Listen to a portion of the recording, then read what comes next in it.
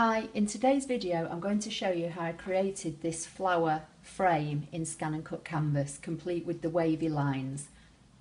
Once I'd made this frame in ScanNCut Canvas, I resized it down ever so slightly to 4.5 inches square, and then I took a piece of A4 white card, cut it down to 5 inches by 10, which gave me a 5 by 5 card. And this 4.5 inch frame sits neatly now on the front of this card with a 1/4 inch border all the way around. I also cut a couple of extra flowers in a contrasting piece of card and I've 3D'd those onto the front of the frame. So I hope you like the project, and I'll show you how I created it in ScanNCut Canvas. Okay, so I'm in ScanNCut Canvas, and the first thing I'm going to do is open my flower project, which I've already got saved within my projects here. But this flower started off as a dingbat. I'm going to show you how to create it. So you need the Brother ScanNCut type converter, which I'm going to open, and you need the font installed on your computer already. And the font is called Saru's Flowerding. If you're a subscriber to my channel or you've watched any of my other videos, you'll know that I use this font quite a lot. I'm just going to find it here. So here it is, Saru's Flowerding, and I got it from dafont.com. Now the letter that I want to use to create this flower is a capital letter A. So I'm just going to hold the shift key down and type an A, and I'm going to choose Saru's Flowerding, and instantly that gives me the flower. I can preview it, so it's there, and I'm going to say save, and I'm just going to put it on my desktop. As I say, I've already got it in my projects, but this is what you would do if you haven't got a file already made. So I'm going to come to the SVG icon, and I'm going to go and look for that file I've just created on my desktop, and I'm going to double click to select it, or you can click choose, and I'm going to say OK, and that brings the flower on, and I'll zoom in so you can see it. So this is the basic flower that we're going to use. So I'm just going to come back to fit to mat. It's just about 1 inch high and wide. I'm just going to make it slightly bigger. We can always make it smaller. So I need a few copies of this, and I also want to create like a frame of it as well. So the first thing I'm going to do is, while it's selected, right click and hit duplicate, so I've got another one. And then I am going to make an offset of this flower to make a flower frame. So with it selected, I'm going to come to edit, offset. I'm going to take the offset down to about 12. I'm going to say outward, and I'm going to leave create an offset line only around the outer edge, because that's all I want. I want an offset to go around the outside of the flower, and I'm going to say OK. Now, if you select in the middle, it will show you the bounding box around the outside. So that means that the bigger flower is on the top, and we want it to go to the bottom so that we can do the next process. So I'm going to right click and click send to back, and then when I click in the middle again, that selects the middle flower. So I now know that the smaller flower is the one on top and the offset flower is the one behind. So I'm going to drag an imaginary box around both, and with them both selected, I'm going to go to edit and subtract. And it doesn't look as though it's any different, but what I'm going to do, I'm going to fill them in with colour just to show you. So I'm going to fill that one in with black, and I'm going to fill this one in with black, and you'll see the difference. So this one is solid and this one is like a frame. So if I put that, I'll make this one red.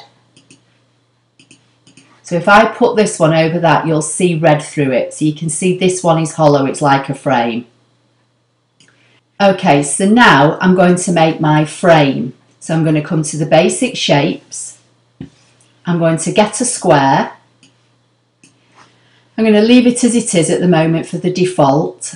I'm going to come to edit, create offset. I want an offset of about 1/2 inch, so I'm going to take it up to 0.52 outward and around the outside edge only, and I'm going to make it a bevel because I want the edges angular rather than rounded. So I'm going to say OK. Again, I'm just going to select in the middle somewhere, and that shows me that the bounding box is around the outer square, so I know that's on top and it has to be behind to do the subtract. So I'm going to go right, centre back, click in the middle again, and the middle one's, this one, smaller one selected now, so I know that's on top. I'm going to select both and go edit, subtract, and now I've got my frame. So I'm starting to get my elements. So the next thing that I want to do, I'll just close that down to give me a bit more room. I want to now create my wavy line. So I'm going to come to the path icon. I'm going to click once, click and drag, so I kind of get this, and let go, so I kind of get this like piece of string that's following me. Click, and then click and drag again, so I get the next piece of string, and go this way, and double click to let go. Now it's not looking great, is it? But let's just have a look at it. We'll zoom in and see what we can do with it. So the first thing I'm going to do is double click to select the nodes. So I want to move this node to take it up there. So I'm just going to manipulate these nodes to try and get this into more of a curve. So I'm going to select this one and bring it out. I'm going to arch this up a bit, and you can use the handles to adjust the curve. I'm going to bring this one down, and again I'm going to use the handles to get this kind of sweeping curve, and then I'm just going to bring this one in a bit. Might have to just readjust these handles to get me a kind of a sweeping curve. Now this one I'm going to move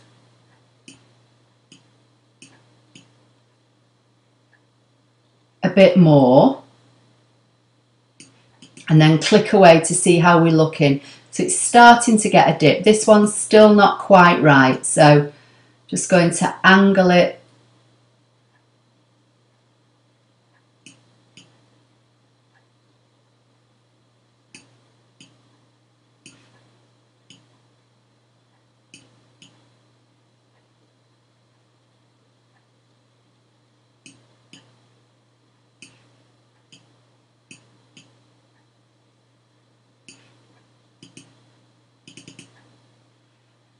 right. So I've just double clicked on this end node and it's selected this, and this part is a straight line and I want to make it a curve, so I'm going to select curve, which will give me handles, hopefully. I'm going to double click again and I'm going to add a node into here, and then I'm going to select this section and make that a curve so that I can bend this down a bit more, and then I'm going to select this node which selects this bit, and I'm going to make this a curve, and that will hopefully give me the curve that I want.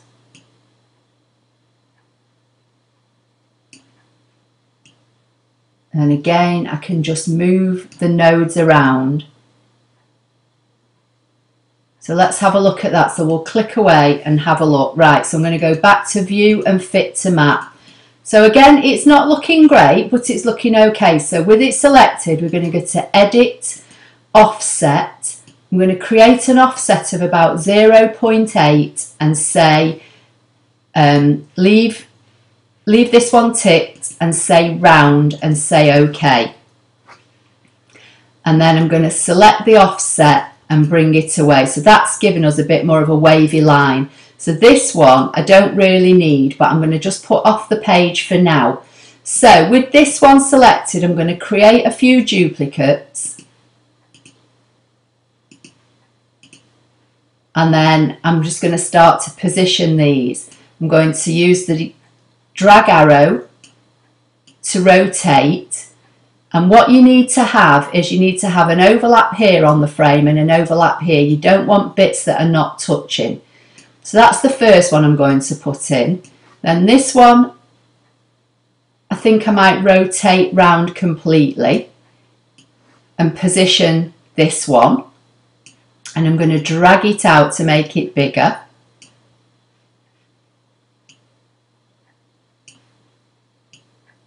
In fact, I'm not.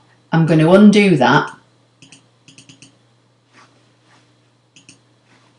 And this one I'm going to position down at the bottom. But I think I might try and flip it. So we'll go to Edit and Flip Horizontal, which is this one. There you go. So now I'm going to angle that and position that so it overlaps this part of the frame and this part of the frame. And then I'm going to start to put some flowers in. So I'm going to create duplicates. So I'm just clicking right click and create duplicate.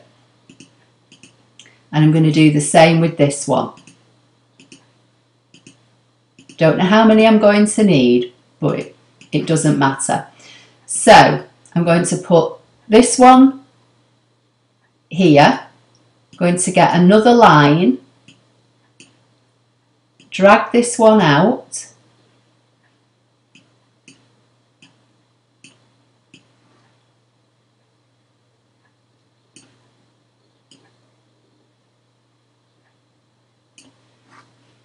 going to bring in another flower and position this one here so it overlaps this line and the frame. I think I'll put another one down at the bottom.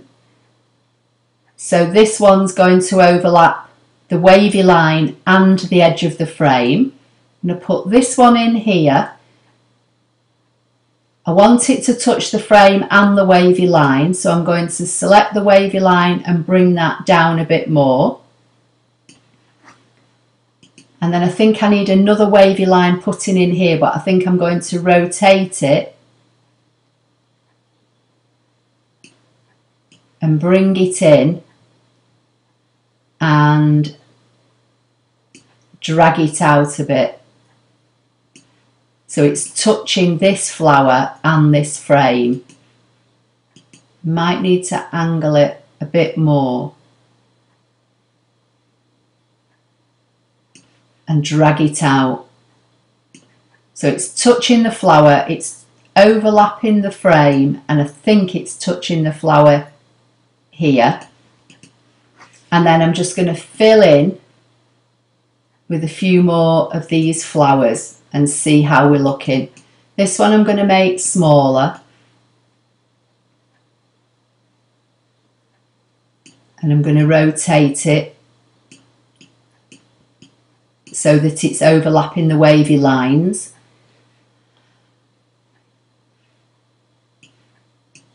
And I think I might leave it at that. I'll just bring all these elements back onto the page for now. So if I zoom in on here so you can get a closer look, so you'll see that this wavy line overlaps the frame here, and this flower is touching both that and this. So they're all touching at some point.